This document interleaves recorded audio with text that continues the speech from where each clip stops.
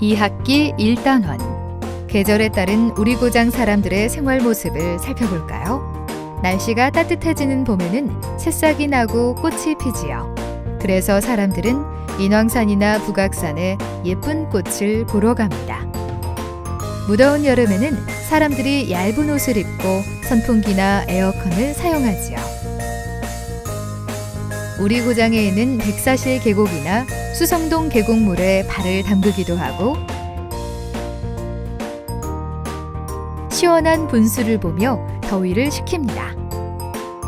울긋불긋 단풍이 아름다운 가을에는 창경궁 비원에서 사진을 찍기도 하지요.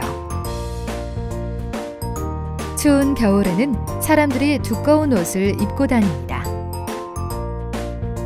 눈이 오는 날에는 눈사람을 만들거나 눈싸움을 하는 아이들을 볼 수 있습니다.